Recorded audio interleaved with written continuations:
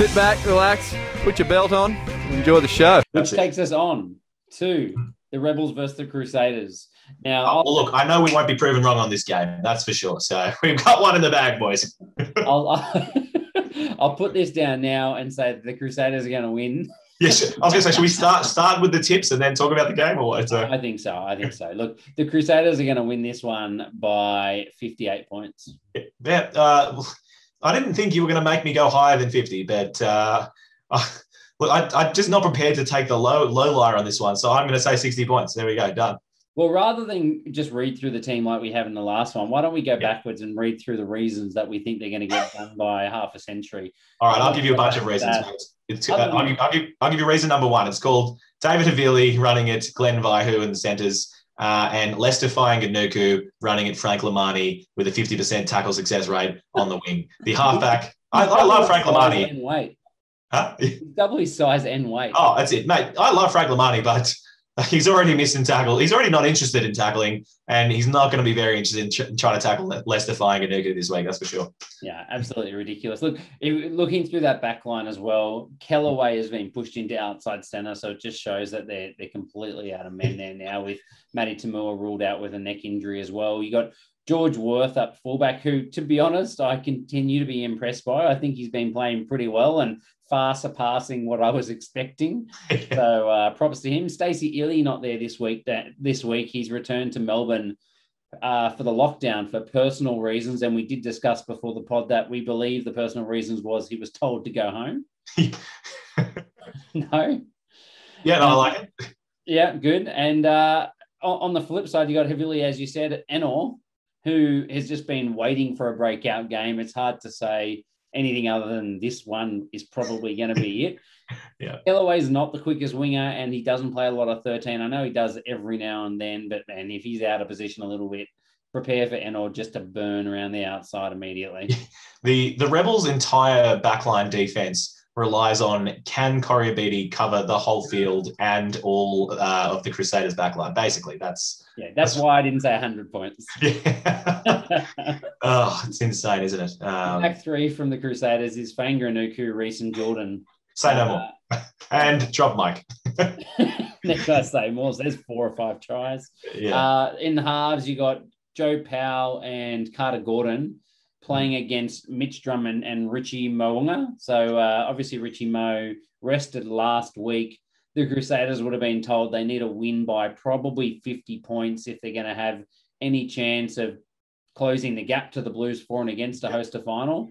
So, I mean, I think they'll be on a mission, and I think Richie Mo is going to have an absolute field day against this fractured backline. He's the Ferrari they put in the garage for one final tune-up before race day. You know what I mean? Last week, they were like, no, come on, boys. We'll pull out the soft Pirellis against the Rebels. Basically, the Rebels are the soft Pirelli tyres, mate. They're going to fall apart from about minute 1 of the race like last week. Sorry, Formula 1 references getting dropped in here. But, no, mate. I was going to say, mate, they've brought the Formula 1 car out to go against the kids in their go-karts. Like, it's just not fair.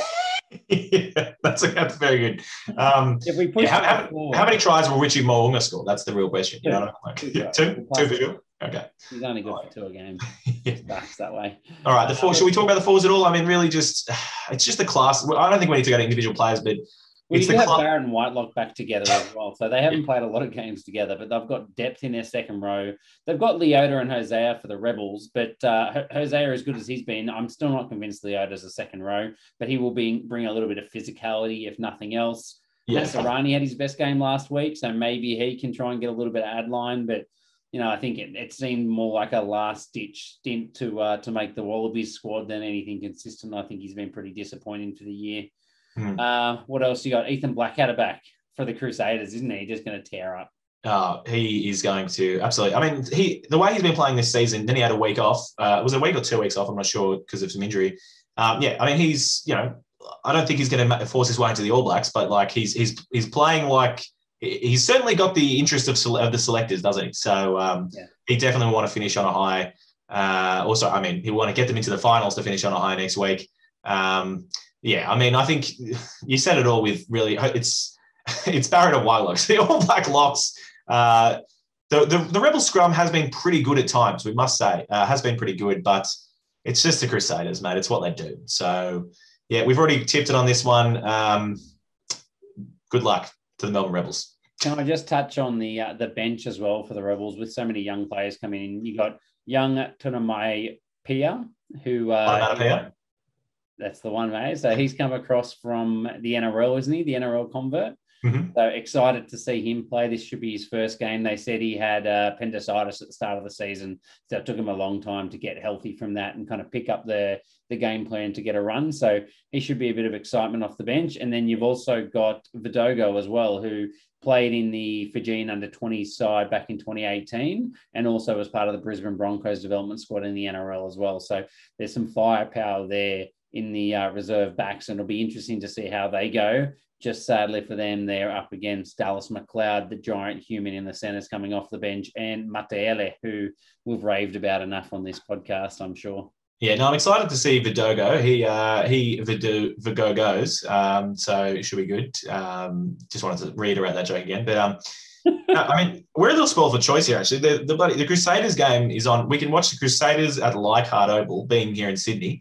And we can then see the Chiefs play later on up at Brookvale Oval near me. So not bad. If we could be bothered, and if it isn't very cold, I know this is where Australians complaining it's cold, but we could watch two Kiwi sides play today.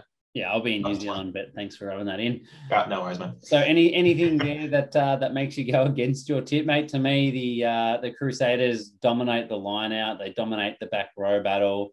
They dominate the back line. Maybe the only thing is I would say the Rebels have been solid enough in scrum time this year with Orr, Ulysses and Ilof. And the Crusaders are running out Brodie McAllister, who's a little bit younger and less experienced. George Bowers been good, but probably not the anchor that Joe Moody has in past seasons. And obviously Mikey Alatoa is pretty class. So maybe there's an opportunity there. Maybe they're just trying to scrum the game out. Yeah, no, look, I mean, I don't think there's really anything to say. This game is the biggest foregone conclusion. It's really just, as we said, how many points will the Crusaders win by? And for me, it's really, I guess, how long can the Rebels hold on for, really? That's basically, we know the floodgate's going to open towards the end. It's how quickly do they open? So looking forward to watching some tries be scored in this one. Yeah, absolutely.